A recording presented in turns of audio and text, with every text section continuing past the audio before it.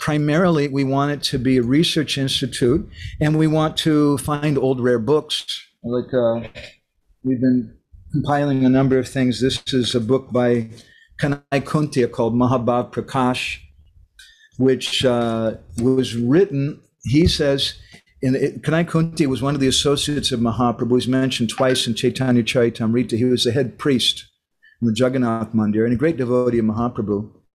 But he says in the beginning of this book that he learned these things from Roy Ramananda in the Gambhira. So this is a very authentic, very old book. And there's a number of other such books too that we're trying to work on. This is another one here. This is Roy Ramananda Padavali in Odiya, which is a collection of rare, practically never seen before songs of Ramananda Roy, which the State Museum in Orissa in Bhubaneswar, they compiled into a book.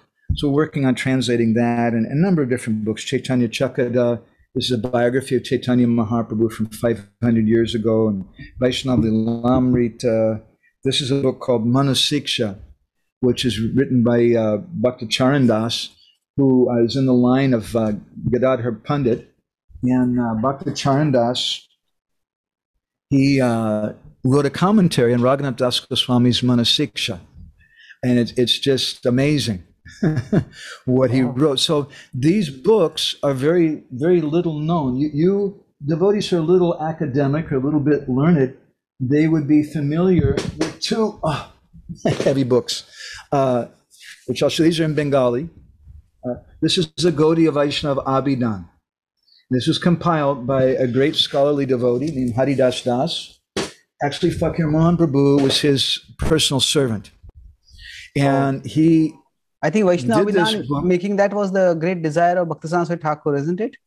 And then completed after his departure. Yes. And on Bhaktisiddhanta's request, Haridas Das took up the work further.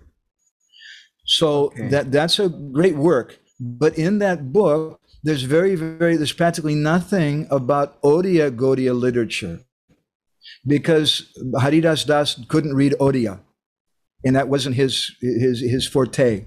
So he instructed Fakir Mohan Prabhu that you should increase the Abhidan and add to it about Odiya literature. And that's something that he unfortunately never got to do, but he was certainly meditating on it and spoke to us a lot about it.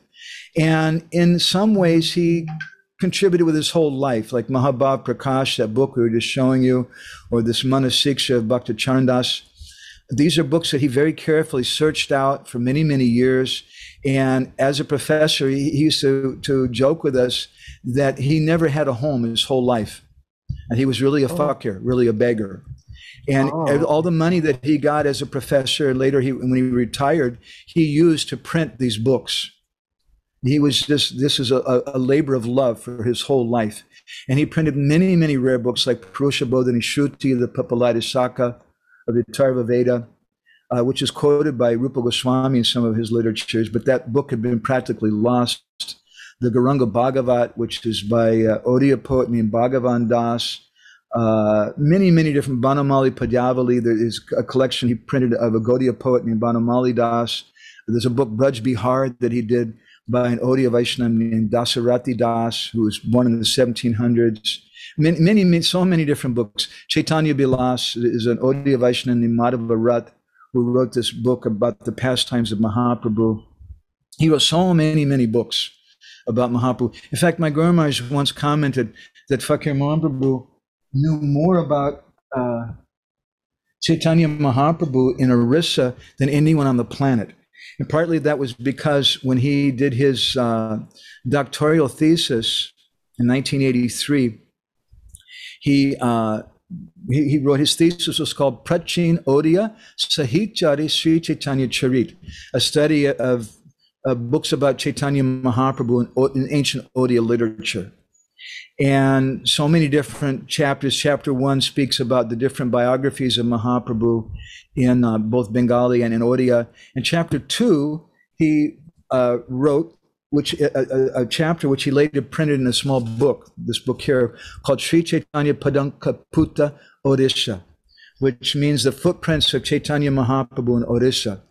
And it's a compilation of research he did over many decades describing Mahaprabhu's journey from West Bengal to Orissa and all the places he visited on the way. And he personally went to all the villages and found many times there are deities there that are 500 years old of Chaitanya Mahaprabhu or of Gaura Nityananda Prabhu. And sometimes they had local stories, remembrances of Mahaprabhu's visit.